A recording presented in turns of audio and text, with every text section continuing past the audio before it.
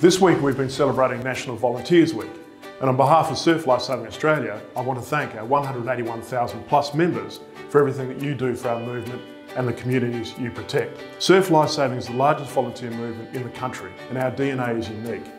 There is no other organisation like us. As a major emergency service, we perform on average 1.3 million volunteer patrol hours and more than 11,000 rescues a year. As an iconic sport, our national championships are only rivaled in size by the Commonwealth Games. We're a youth movement that boasts over 80,000 members under the age of 18. We are a registered training organisation that provides skills and education to thousands of Australians. And we're community hubs for tens of thousands of families around the country.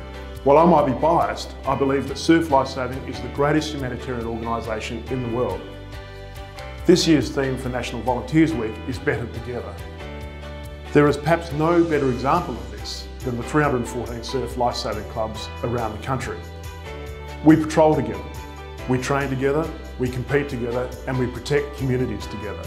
And no matter what, we've always got the back of our fellow clubbies standing beside us.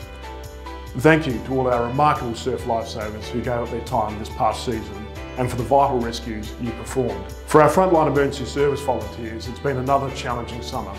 And tragically, we saw the second highest number of coastal drowning deaths recorded in the past decade.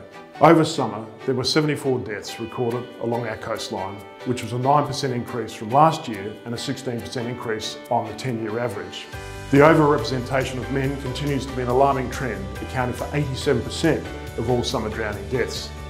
This trend was most concerning with the 15 to 39 and the 50 to 69-year-old age groups. But without the dedication and professionalism of our volunteers, this grim figure would have been a lot higher.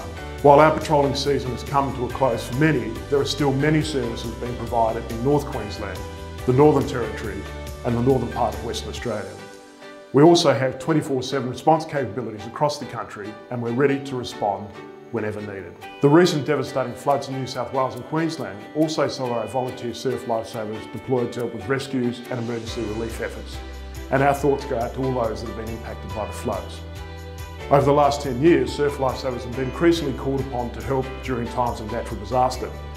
The Red and Yellow brand is universally trusted across the country, and our skilled volunteers can play a greater role in helping protect communities beyond the coast. As an iconic Australian sport, we were one of the few organisations to deliver their national championships during the 2 years of the pandemic. We also delivered the Nutrigrade Iron Series in very challenging circumstances due to the pandemic. We've always had to be flexible and adaptable, but we always look to ways that we can do things rather than why we can't. And despite the pandemic, our membership has continued to grow at a modest but sustainable level, with nearly 2% growth in patrolling members. Over the edge of the season, our education teams delivered nearly 20,000 awards. We rolled out the first bronze squad in New South Wales under the new training model that will ultimately address many of the challenges, making it easier for our members to attain their Cert 2 with the bronze, with reduced complexity and compliance. To our dedicated volunteers beyond the red and yellow flags, our officials, our trainers and assessors, our coaches, age group managers, and those members who just volunteer behind the barbecue, thank you for your commitment to creating great Australians and building better communities. To all of our volunteers, make sure you take the time to reflect with great satisfaction upon the fantastic work that you do and the important role you play in serving our coastal communities across the country. Once again, thank you and congratulations on a great season.